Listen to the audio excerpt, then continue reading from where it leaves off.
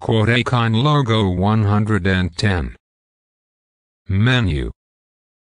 Quote icon logo 251px. Mark Twain quotes. Mark Twain. Mini bio. Name, Mark Twain. Born, the 30th of November 1835, Florida, Missouri, U.S. Died, the 21st of April 1910, Redding, Connecticut, U.S. Resting place, Woodlawn Cemetery, Elmira, New York, U.S. Occupation, author, publisher and lecturer. Notable works: The Adventures of Huckleberry Finn and The Adventures of Tom Sawyer. Birth name, Samuel Langhorne Clemens. Height, 5'8" and 1/2. Trademark: he liked to wear a white suit and cut a dashing figure with his white hair and mustache. Eco-Cameron inspired by nature in Malaysia's highlands. Sponsored ad. Politicians and diapers must be changed often, and for the same reason. Mark Twain. If voting made any difference, they wouldn't let us do it. Mark Twain. Religion was invented when the first con man met the first fool. Mark Twain. Kindness is the language which the deaf can hear and the blind can see. Mark Twain. A pessimist is a well-informed optimist. Mark Twain. If you don't read the newspaper, you're uninformed. If you read the newspaper, you're misinformed. The more I learn about people, the more I like my dog. Do the right thing. It will gratify some people and astonish the rest. The two most important days in your life are the day you were born and the day you find out why. There are many humorous things in the world, among them the white man's notion that he is less savage than the other savages. Never argue with stupid people. They will drag you down to their level and then beat you with experience. Mark Twain. Man is a religious animal. He is the only religious animal. He is the only animal that has the true religion, several of them. All you need in life is ignorance and confidence, then success is sure.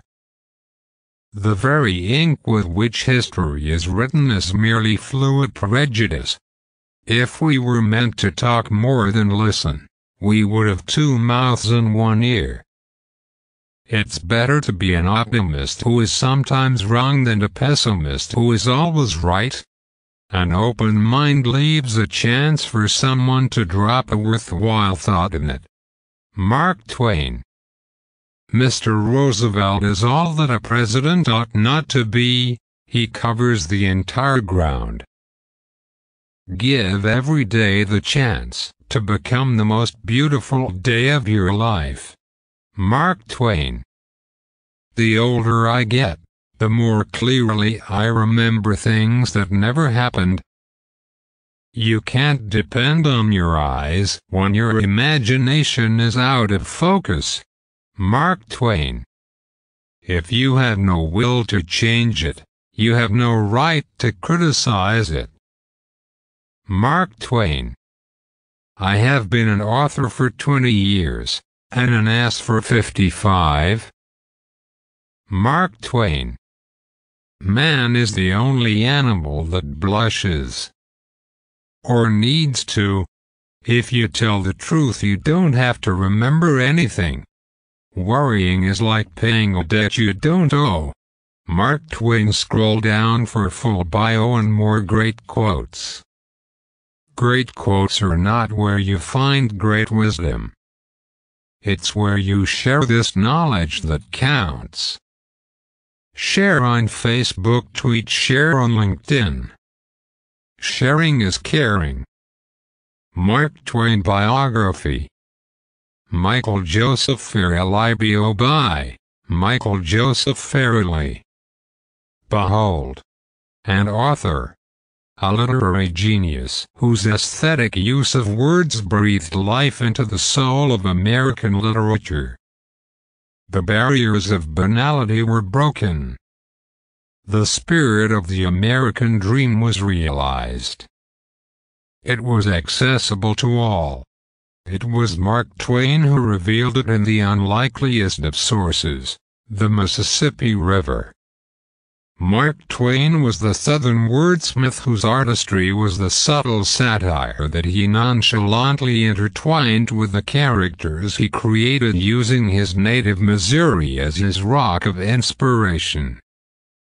His two most famous works, The Adventures of Huckleberry Finn and The Adventures of Tom Sawyer, propelled Twain to a celebrated author status that sees him still sitting aloft on the throne of American literature. Place your ad here 468x90. Advertise on Quoteicon. Click image for details. The correlation between Huckleberry Finn and the American dream is subtle. As with most words emanating from the pen of Mark Twain, there is always a varying degree of shading that is critical to interpretation, if the mind is open to realize it. The origins of the American dream were derived from the first European settlers. They fled from oppression and persecution to find a new life in a classless society free from the privilege of aristocracy, and where meritocracy and fidelity were traits to be admired. These were the hopes of the first settlers. The American dream was always an undercurrent of feeling that could be sensed but never truly expressed until the historian James Truslow coined the term the American dream in his book, The Epic of America, in 1931. The American dream of the first settlers were their hopes and aspirations for a fair and equitable life, for all.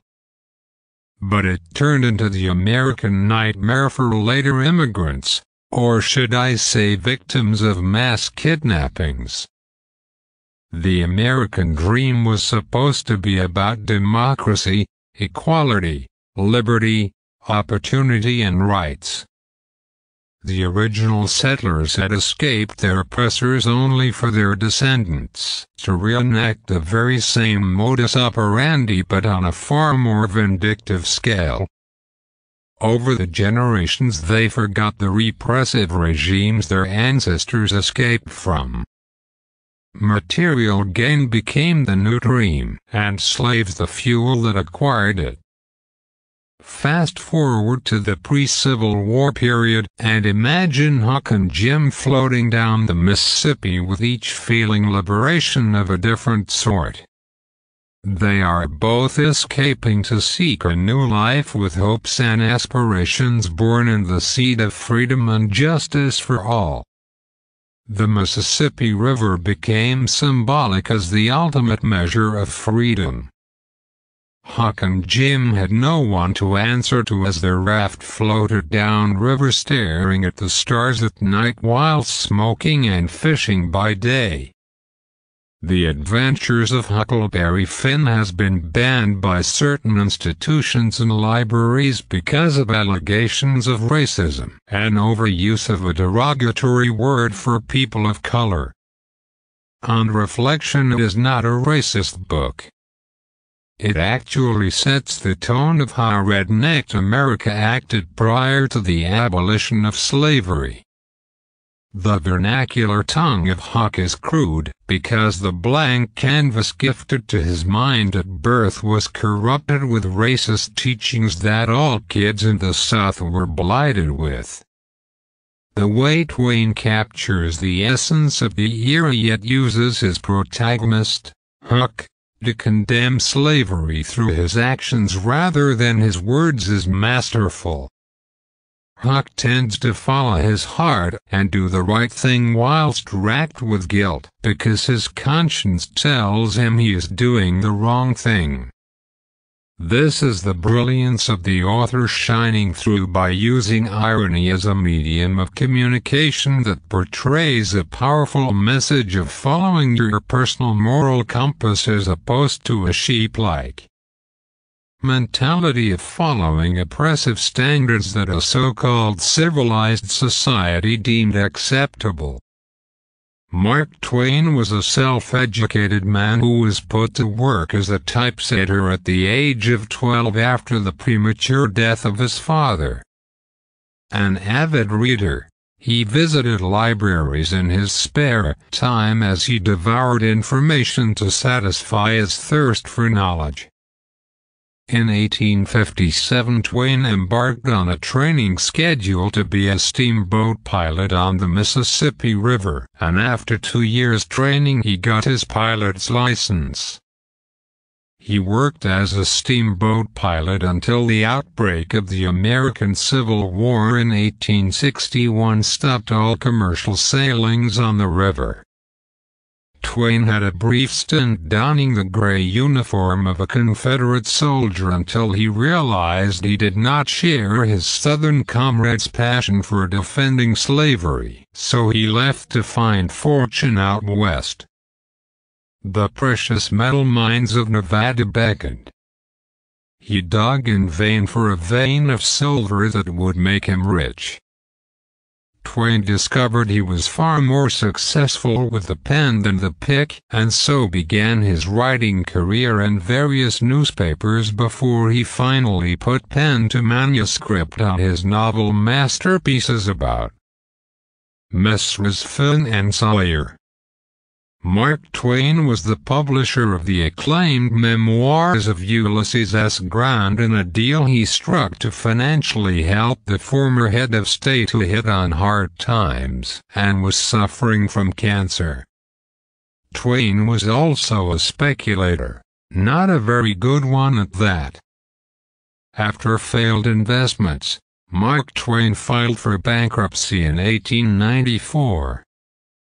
Despite being in a position to not pay his creditors, he made the decision to work hard and pay every last creditor, and so his mind was also debt-free. With the loss of the Twain fortune, Mark went back to what he knew best: the lecture circuit. This was to be his path to pay off his creditors. When Mark Twain was in town, it was a spectacle to behold. With his quick-witted satirical humor, he was a turn-of-the-century equivalent of a stand-up comic-cum-life analyst, whose speeches created interest and mirth wherever he roamed. As he strode up to the podium, Twain cut a dashing figure with his iconic white suit and leonine massive white hair complete with commanding mustache.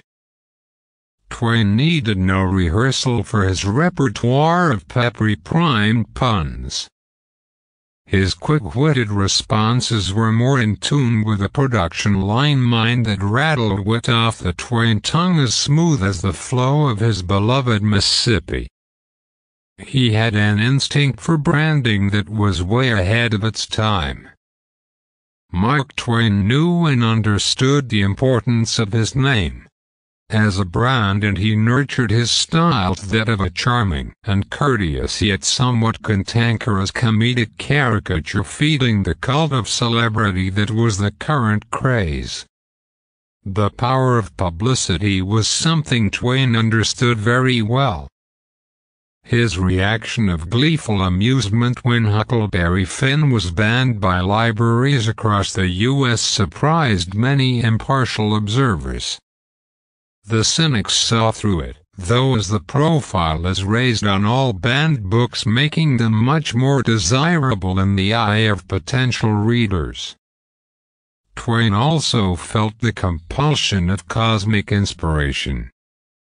He was born just after Halley's Comet made its closest pass to the Earth in 1835, and he predicted correctly that with Halley's Comet returning to Earth in 1910 that he would die in its slipstream. One day after the comet's passing he suffered a cardiac arrest and died just as he had foretold. He is often described as the quintessential American, although Mark Twain himself questioned this with a degree of certitude. Are you an American? No, I am not an American. I am the American. Indeed he was, and indeed he's the father of modern American literature. When humor has meaning, it becomes the sharpest tool in your armory, and Twain was armed to the teeth with quick-witted quips and imaginative puns that I have summarized into 26 of the best Mark Twain quotes. Quotes about Mark Twain. The celebrated author George Bernard Shaw was impressed to say, "I am persuaded that the future historian of America will find your works as indispensable to him as a French historian finds the political tracts of Voltaire." Ernest Hemingway gave high praise indeed when he said, "All modern American literature comes from one book by Mark Twain called Huckleberry Finn. But it's the best book we've had. All American writing comes from that. There was nothing before. There has been nothing as good since." The author Ron Powers summed up his influence thus: Twain's way of seeing and hearing things changed America's way of seeing and hearing things. He was the Lincoln of American literature. The scholar Dr. Alan Gridman shared this assessment. Twain was, from the beginning, dismissed by many elite critics. Even today, there are those who look down their noses at Twain as an unrefined upstart, a lucky opportunist who gained fame merely on the basis of his outrageous humor. Mark Twain image quote. Mark Twain pen. A warm social media welcome to those who believe in the power of dreams. Icon on Facebook, icon on Twitter, icon on Pinterest, contact icon. Icon. By using this website you agree to our use of cookies to deliver a better site experience. Except read more.